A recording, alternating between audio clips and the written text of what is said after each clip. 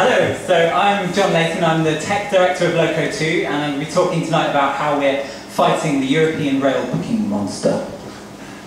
I'm going to start off by saying just a little bit about planes. So, between 1990 and 2010, in the EU15, the use of planes grew by 96%, so nearly doubled.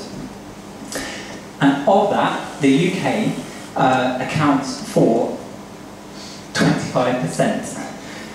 So it's a very large proportion of those flights that are happening from the UK. Now, if we look at personal emissions for a UK person, that's 13.4 tonnes of CO2 equivalent per year. The proportion of that which aviation accounts for is quite large. It's 3.78 tonnes, so 28%. So it's quite large, and if we can reduce that by getting people to take fewer flights, then we can have a big impact on people's personal carbon emissions. The situation with planes is getting worse. We heard only last week about people harping on about building new airports, and the amount of flights that are happening is currently on the increase. But in Europe, unlike some other parts of the world, we're blessed with an incredible train network. So on this diagram, if you look at the brightly coloured lines, those are the highest speed lines in Europe. The dotted ones are where new lines are actually being built. So there's an extensive network, some of it's quite fast. And the good news is that trains are much lower carbon than planes. So this is just a simple comparison of the average CO2 of a short-haul flight compared to a train. This is, average. So why do people fly? Well, not because they like scanners. People fly because it's quick, because they know how to do it, because that's what everyone does. They haven't thought of doing anything else, and it's straightforward for them to book. On the flip side, a train journey is quite hard to book. If you're going on any sort of complex train journey in Europe, you generally have to go to one website to look up instructions, and then go to several other websites to actually book your tickets, and you'll have to try and line up the times and make sure you've got enough time to change, and hopefully your session won't have timed out on one of them when you come back to the other, and if you've tried it, it's really horrible.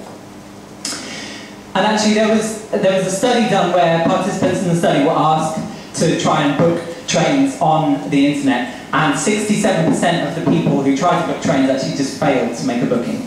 That's compared to about 2% with flights. So it's really, really hard at the moment to book train journeys.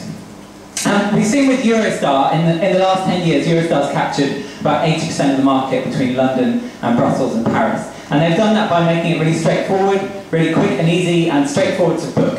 And they've really seen great adoption by doing that.